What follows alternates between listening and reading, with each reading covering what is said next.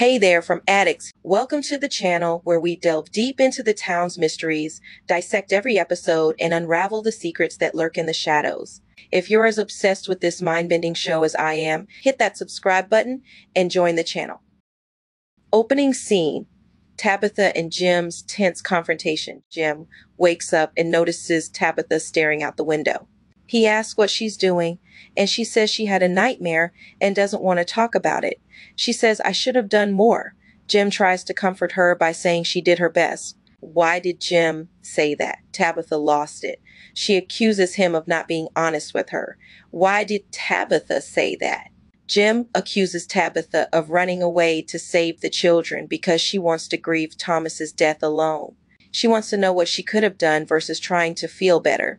Jim says, "You want a mind reader? I stayed to care for the children while you're off in La La Land." He gets back in bed and Tabitha calls him a coward. Jim wrestles with sheets. He gets up and aggressively yells that's why she wanted the divorce. She means mug him with a smile and say, "You think you were the knight in shining armor and the perfect husband. Now we are getting to the meat and potatoes." Tabitha wanted Jim to be present while she was grieving their baby son's death.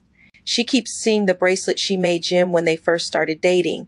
She wants to know where the man she fell in love with is. I forgot that the monster shrieked so loud to tell them to shut up.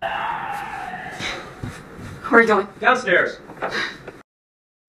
Also, I would be mad too if I had to share a full-size bed. This scene isn't just a fight. It's a raw exposition of the fractures forming in their marriage under the immense pressure of the town. Tabitha, grappling with the trauma of the children and the boy in white, feels isolated and misunderstood by Jim.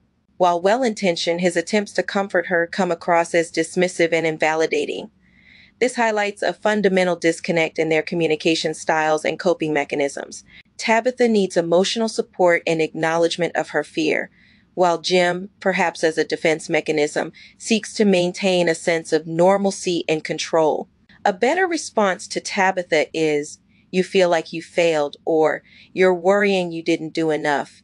Tabitha looks for validation, and Jim gaslights her slightly by denying her reality.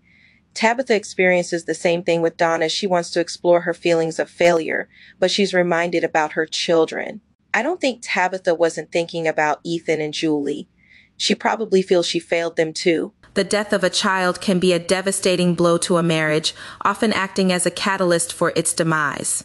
The immense grief and trauma can create a chasm between partners, leading to communication breakdowns, differing coping mechanisms, and a profound sense of disconnection.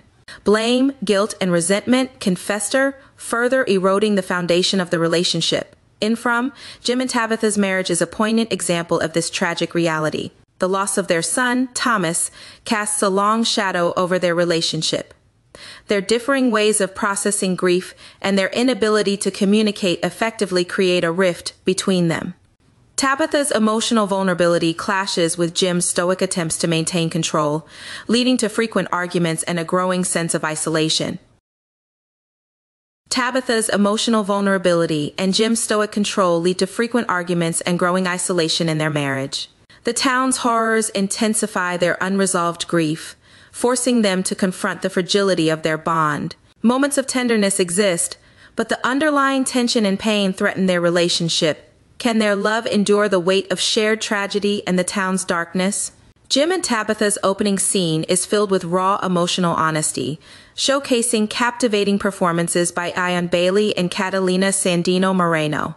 With her expressive eyes and fiery Latina spirit, Moreno embodies Tabitha's vulnerability and frustration with a passion that could melt glaciers.